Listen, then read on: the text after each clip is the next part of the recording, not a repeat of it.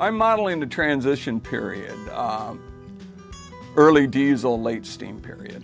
The layout I started back in the late 80s. It started out as an article out of an MR, and it met a certain amount of criteria that I wanted in my next layout, because this is actually my second layout that I built. And I wanted a switchback logging type railroad, and so I started with the basic plan. I expanded it a couple feet each way.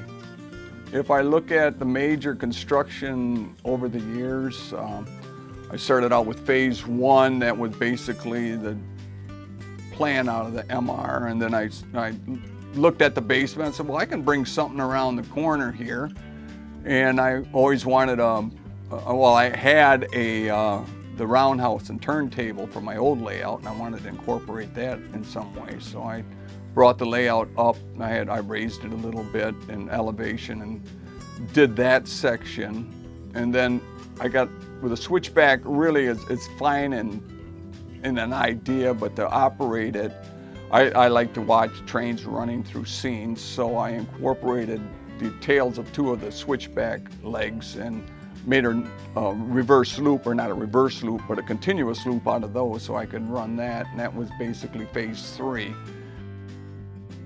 On the first few phases, first 3 phases, basically I used Code 100 Atlas. I was very happy with it. I did incorporate a few Pico turnouts to fit situations. The last phase, the engine facility, I used Code 83 Atlas trackage on that. If I was to do it all over again, I think that would be the track that I would use on everything. And then phase 4 was, after accumulating locomotives and over the years, I wanted to have a larger expanded engine facility that I had, but I really didn't have room in this room, so I punched through the wall and designed a layout on the other side of the basement.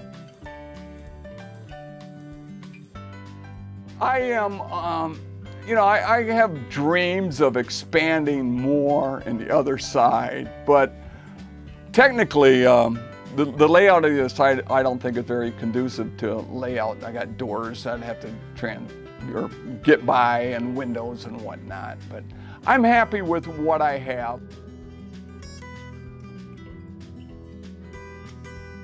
I use NCE DCC system. Well, when DCC first came out, it was sort of in this area of Grand Rapids. The club had it. Bruce Chubwith, I did a lot of work on his layout, had it, and it was just, to me, was a natural step to go into something that I was familiar with already. I have quite a few sound locomotives, both steam and diesel. I have a few of the structures are lit. I have some street lighting on the layout, boulevard lighting. I guess my favorite part of the layout would be the branch line engine facility. I built a scratch-built engine house, and I was able to incorporate the shay that I had built when they first came out years ago, the old MDC shay. And it's just a place where I think if I were to be, that's where I would like to be.